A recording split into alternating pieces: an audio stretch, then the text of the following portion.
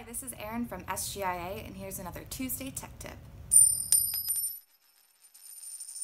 So today we're doing a special tech tip on how to do a tech tip.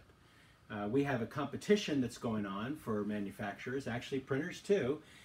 We have $50 gift cards that we're giving away to the best tips. So we thought we'd do a quick tip just to tell you how to do a good tech tip. So I've got my instructions here because I don't want to mess up. These are our guidelines. The tech tip should be non-commercial in nature. Don't try to sell your product. It's okay to show off your product. Got my SGIA shirt on. I'm standing in front of a logo jet printer. I'm not worried about that, but I'm not going to stand here and tell you how much you should use this printer. That would get a little too commercial. Identify the problem. So in that case, I'm going to say my problem that I'm going to solve today is how to print on this laptop cover or this tablet cover. Make sure you use appropriate terminology when you can to try not to confuse people, and keep it simple though. Keep it very casual. It's much better to be casual. People are going to be more interested. Make sure, focus on one tip. We're not trying to show them how to do everything. It's a tech tip, quick tech tip.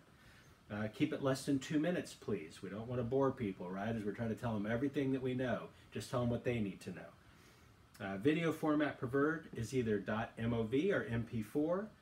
And ensure video is filmed landscape orientation. And in fact, we do a lot of our tech tips right on our iPhones. We're using an iPad for this one, but landscape orientation is the best way to do it. And let's see, make sure there's not a lot of background distraction, which this isn't horrible here. It's not the best, but it'll work for us. And we host the videos on our YouTube site and at sgia.org. I think there's a spot on there you should go and search for tech tip, and you'll see more information about the competition.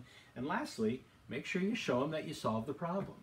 So that's what I wanted to do. I wanted to print on this tablet cover. And so that's today's special tech tip.